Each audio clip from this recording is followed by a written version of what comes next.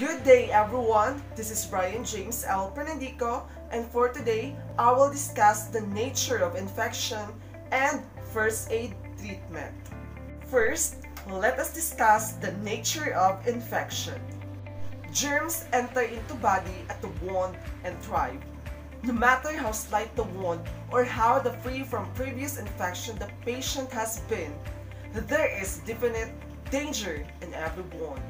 Other than that, if we're trying to ignore the infection, there is possibility that we can get an infectious diseases, which is disorders caused by organisms, such as bacteria, viruses, fungi, or parasites. Many organisms live in and on our bodies. They are normally harmless or even helpful. But under certain conditions, some organisms may cause disease. That is why we need to be extra careful and be alert if we have wound in our body. Next is first aid treatment. When bleeding is not severe, we need to use emergency first aid. All we have to do is first apply a sterile dressing and bandage in such a way that the dressing does not slip about. Second, send patient to a physician.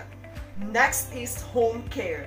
Stressed here is that the responsibility rests on any person giving home care for minor wounds, unless the patient is referred to a physician. Consult a family physician for advice concerning home treatment for minor wounds. He may recommend the following. First, washing the wound with soap and water or possible use antiseptic. Second, applying mild tincture of iodine, which is 3%. Last but not the least, applying dressing and bandage. Next is some don'ts. First, don't touch the wound with a hand or sterile material. Second, don't wash the wound with soap and water. Third, don't use absorbent cotton as dressing. Last but not the least, don't introduce further bleeding to clean the wound. Next is some do's.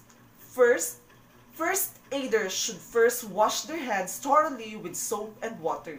Second, see that the iodine dries up first before covering the wound with a dressing.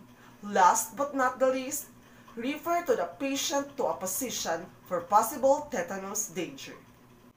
That's all my video discussion, and I hope you learned something. Thank you!